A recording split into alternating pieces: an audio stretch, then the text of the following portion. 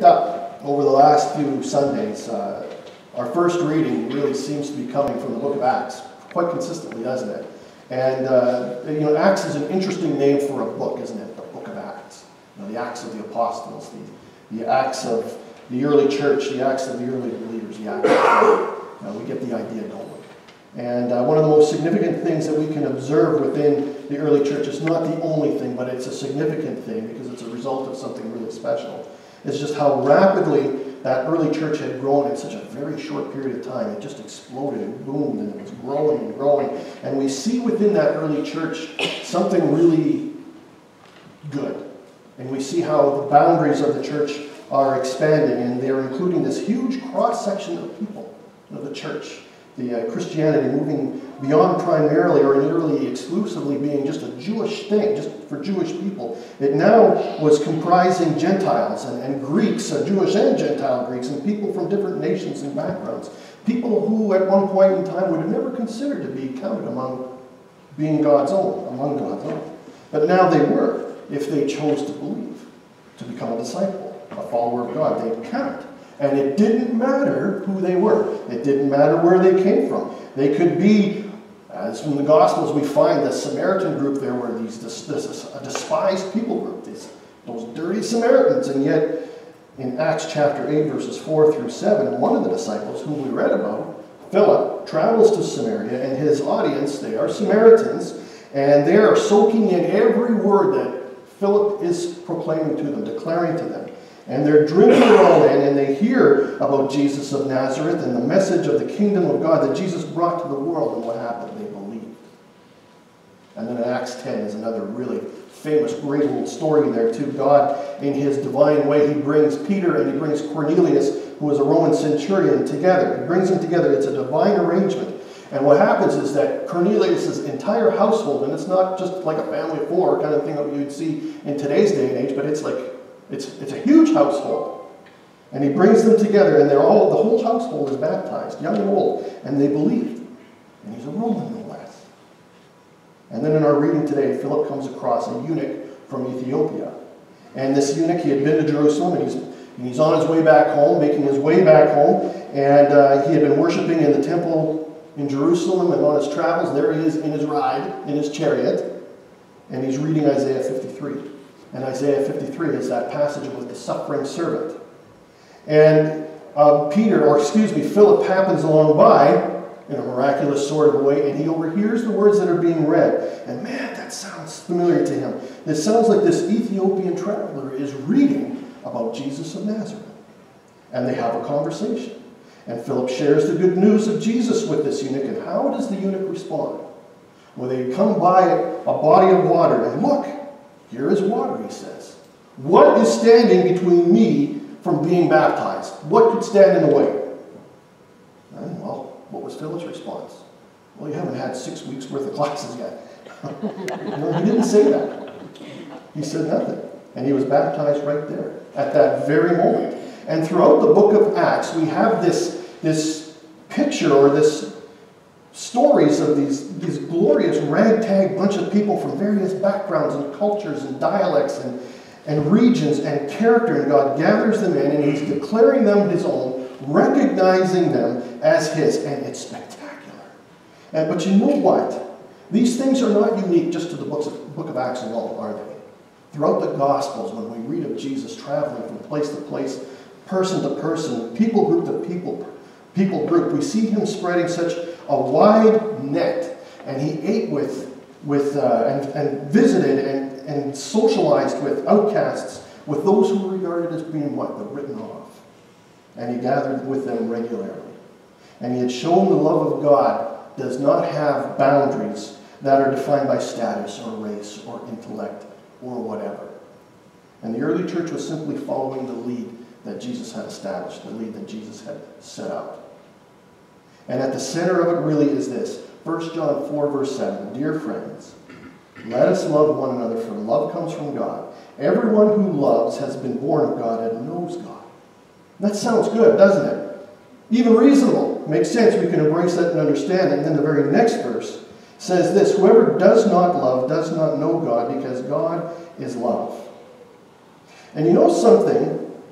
This is where I begin to quiver a little bit after verse 8, because a verse like this, it gives birth to a thought in the back of my mind, and it begins to grow. Causes my brow to furrow, where the eyebrows go down. And that thought begins to work its way through my mind. And it makes me think back to some distant memories, maybe, some experiences that I can remember that come to mind. And eventually that thought produces a question, or brings forth a question that is put right into my spirit, something for me to consider, something for me to think about that is of great importance in a form of a question. Do I really know the love of God? You see, the passage, it carries on, and it goes on to say something that presses my mind even further. That the love that is to be in my heart, if from God, will allow me to know God. And that would then suggest that I am connected to God, born of God and know God. And 1 John gives us something more to consider, tells us what an indicator is that the love of God is actually in us. And it says this, verse 19 to 21, whoever claims to love God yet hates a brother or sister is a liar. For whoever does not love their brother and sister, whom they have seen, cannot love God, whom they have not seen. And he has given us this command, anyone who loves God must also love their brother.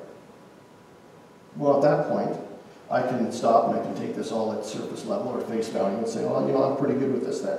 I have two brothers, and I think I'm pretty good with both of them. We get along, we talk, we enjoy one another's company, and same with my sister. So I think that should settle down the issue in my mind of whether I'm born of God or no, or I know God because I love my brothers and I love my sister. But the thing is this, we know that the language that is being used here goes far beyond biological lines, doesn't it? We know that full well. It implies all of humanity. And that opens up a huge, wide issue for us all, I think. And you know what I'm saying, don't you? I think you know where we're going with this whole thing. Understanding this Bible passage of whom we are to love. Who does it all include? And that thought that I was talking to you earlier, that it's in the back of my mind, where it begins, and it grows, and it causes me to shudder. It causes me to shake my head. And if we think about it, when we think about how hard this command from God really is, we can go this way with it. Haroldine kind of alluded a little bit to some of the things going on in the world. There are people groups in the world today that wreak terror. That's what they're about. They are wreaking terror on another. They fill innocent people with fear. They murder and they threaten and they abuse. They have exacted harm on people. They've exacted harm on fathers right before the very eyes of wives and children. And there are kidnappings of children, many being sold into slavery of one kind or another. And why? Why is that happening? Well, one of the reasons that we can say for sure, it fills the pockets of evildoers. It's one thing. And I'm going to say this. I despise that our world has within it and upon it such evil. And really despise isn't even strong enough of a word. I hate the evil that is in this world. I really do. I hate that such evil can be forced and exacted upon an innocent person by another person who holds more power than them. I hate it. And we cannot stand in the face of evil. We're not supposed to embrace the evil deeds or ignore evil deeds or even tolerate them. We're supposed to stand up for what is just. We're supposed to stand up for the innocent. We are supposed to be there for the poor and for those who are broken in spirit, for those who are broken in heart. We have to be there for them. And in fact, we are told that the telltale sign that God's kingdom has arrived is when the poor are being looked after, when the hungry are being fed, when the sick are healed. In short, when the love of God is given away without reservation or expectation of return. And this is what we pray for each Sunday. Thy kingdom come, thy will be done on earth as it is in heaven. And we are mandated. We are mandated by God to love one another. And here's the rub. We are called to love those who have little or nothing, who need the love of God so badly. And you know what? That's not all. We are called to love all. The innocent, the sick, and the evildoer. And in my mind, I think of all of those, or so many who have lost so much at the hands of others, losing possessions and homes and land and property, livelihoods, and even loved ones. And all these being taken away by others who held more power than they. And how does anyone move forward from things as awful as that? How do you begin to stand up again and move forward? Because for them, life is a living hell. And I wish that this didn't happen in our world today, but sadly, it does. And I shudder in my heart because of their pain, and at times even move to tears over it all.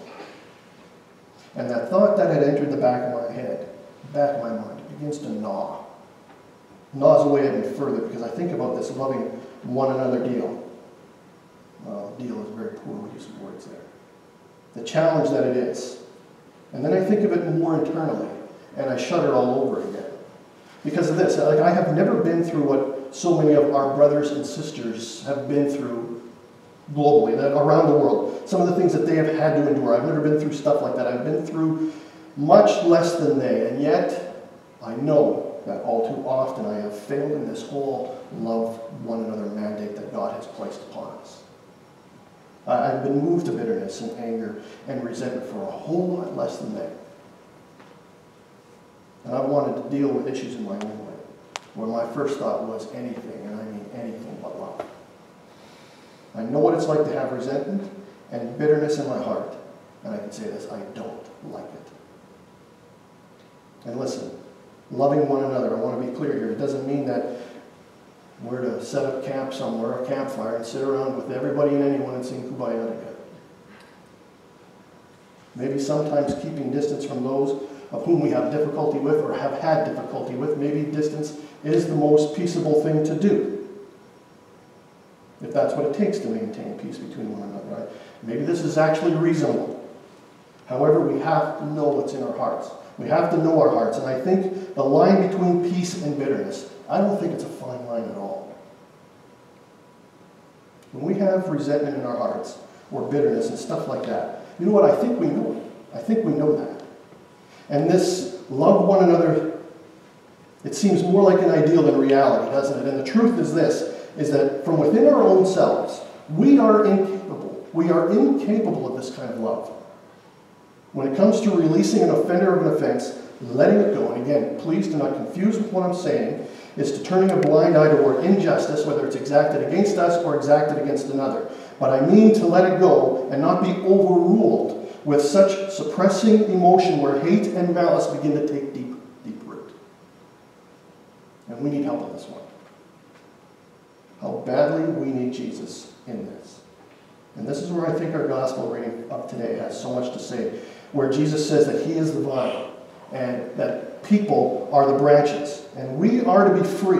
We're to be free so that we can have joy. Joy abundantly, and that we may have peace. A life, really, that cannot be taken captive by evil.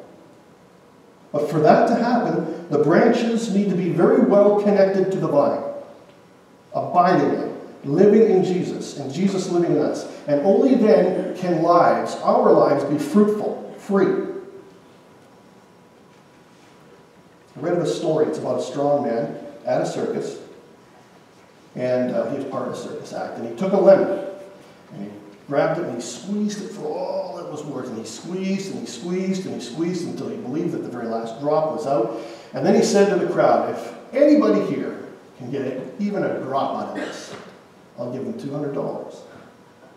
And with that little challenge, this scholarly lady, she gets up and very sternly makes her way to where that strong man is, and she grabs that or picks up that lemon, and she squeezes, and she squeezes and squeezes, and finally, one drop came out. And the strong man's astounded by this. Oh. And so he gives her the $200. And he says, what is the secret of your strength? And this little lady, she says, practice. It's practice. You see, I was the treasurer of a Lutheran church for 32 years.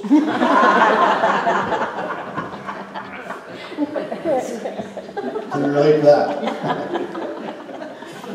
She could squeeze the most from the coffers. But listen, in our inner being, who we are, inside our inner being, our heart, does not find peace by squeezing the fruit for life by ourselves. No, we receive peace when we are extensions of the vine, by choosing God, by choosing Jesus as the abiding place for our souls. If we want to have the fruitful life of Jesus, then our choice is to abide in him. And God's love is not some abstract concept. It's passion, really. It's passion that is expressed in action and being fully convinced and moved by the awesome grace and mercy of God, that while we are still yet sinners, Christ died for us. In verse 11 and 13 of 1 John, this is love. Not that we love God, but that he loved us and sent his Son as an atoning sacrifice for our sins. This is how we know that we live in him and he in us. He has given us his Spirit. And God continues to show us love through Jesus' life-giving presence among us. And if we should ever question whether God truly loves us, the gift and witness of the Holy Spirit will confirm it over and over and over again, that we are his, that we are God's beloved. And God's love is a basic truth, more basic and reliable than the ground that you're going to walk on and in the air that you're going to breathe. The more fully and completely we know God, the more the immense reality of God's love begins to take over in us. It begins to dawn on us. And it begins to wash away things that plague us. It begins to wash away clouds of bitterness. It begins to remove resentment and so forth. And the more we are enabled to see things differently, the more that we'll be able to see people differently, without the lenses of stereotype or judgment, but through the lenses of the Holy Spirit, and see the beauty of God in all kinds of people that maybe are often overlooked. There's a story that I'll never forget, and again, it's a story that I've told here a few years back, but it was told by a fellow by the name of Brian Bueller. That may be a familiar name to some of you. Brian is Johnny Bueller's nephew. And for years, Brian had been senior pastor of the North Shore Alliance Church in Vancouver, and he's really an outside-the-box thinker. And he had an idea that came to him, and he shared it with two of his staff members, and he invited them to share it in an experience with him. And this is what it was. They were going to spend a night in East Vancouver, the East Hastings Corridor, which is an area that is very well known for drug trafficking and all sorts of other things. And they would dress as street people and live on the street for 12 hours. And these two colleagues listened to this idea and they decided, yeah, we'll do this with you. We'll go. And so on one afternoon, late afternoon, they boarded a ferry and they set across that beautiful piece of water that separates North Bank from downtown Vancouver. And they got off the ferry and they made their way to the East Corridor, and they're dressed as street people. And it was nearly the dinner hour by the time they arrived. And they're unshaven and they're looking, trying to have the look of a street person as much as they could. And being that it was near the dinner hour, they decided they're going to try to panhandle and scrounge up some cash for some food, for some supper. And that proved to be unsuccessful for them. And they saw something that sounded to me like Union Gospel Mission, like a soup kitchen idea, right? Where food was being offered to the homeless. And they entered that building and they were led into a large meeting room, and there they heard the gospel being preached and being sung. And from there they were led into another room, and it was like a dining hall. Well, it was a dining hall, and there they were given a warm meal that would fill their bellies. And staff members of that place, of that mission, served them and talked with them and showed them kindness and showed them warmth, the love of God. Well, they left that mission and it was getting late, and so they decided, well, now it's time to try to find a place to stay for the night. And throughout the evening, they were witness of many things. People going through various experiences. Drug experiences is another. They saw vans pull up and handing out clean needles. And it was really an eye-opening experience for them. And as it's getting late, they came across another establishment. I believe it was called Crosswalk. And this is all of 15 years ago now. And they entered the building and they were warmly received. And they were led to a room where they could lie down. And before the lights were put out, they were prayed for. And a man prayed that as they would sleep, that they would be free of bad dreams. And again, the love of God being given away to them. And in the morning, it was time to head back to the ferry. They had done their 12 hours. They had done their time. And after leaving Crosswalk, well, we know what happens in Vancouver quite often. It's raining. And they're in the rain. And they saw a Starbucks. And Brian he loves coffee. And he says, hey, let's go over there. He had a $20 bill tucked in his shoe. Let's get out of the rain, let's have some coffee. And while they're waiting in line for coffee, there's a lady in front of them, and she takes notice of them, standing behind her. And they've discovered that she was an exotic dancer. She finished her shift and time for coffee. And as she looked at them, she begins to pick up with them and talk with them. And then she stopped and said to them, "Are you poor?" And at that point, Brian had said, or one of them had said, "Well, actually, no, we're not poor. We're just pretending to be poor." And that didn't really stand. And she said, "You know, it's okay to be poor." And then she turned around to the clerk, to whoever was taking the cash, and she said, I would like a coffee, and I'd like 3 more coffees. I want to buy coffees for my new friends." And then they sat together, and she began to share her life with them. And of all the things about an event that she was going to, she's going to a funeral that afternoon of a friend of hers that had overdosed. And her heart was broken, and she was pouring it out. But what we see here is more than just one person pouring out her heart to another. We also see her pouring out love on them. We see it going both ways here. And for 12 hours after they had left and departed one another's company, for 12 hours, Brian and his friends received a message that was so very loud and clear to them that after receiving the love of God so freely and from all kinds of people too, the limitless love of God is not confined to culture, it's not confined to background or ethnicity or even life circumstances. The love of God will reach to anyone and everyone. Whatever path you are on, God will find you. And he offers peace that passes all understanding. Peace that would seem to be impossible to have in various times of life, during some of life's most trying circumstances. The love of God will open your eyes to see people differently, as people God so dearly loves. And the lesson, and that really what it does is it lessens the pain that we sometimes feel from the hurt that we have experienced. And it allows us to lift up our heads and smell a brand new day and know in our hearts this, that I will not be overcome. I will not be overcome because my Savior lives. He's in my heart and I know him. And I can be at peace. So Lord, we say, Lord, you have my heart, and I will search for yours. Jesus, take my life and lead me on. You have my heart, and I will search for yours. Let me be you a sacrifice. And I will praise you, now and tomorrow and evermore. Amen? Well, let's stand and say as we go to communion, as we are reminded all over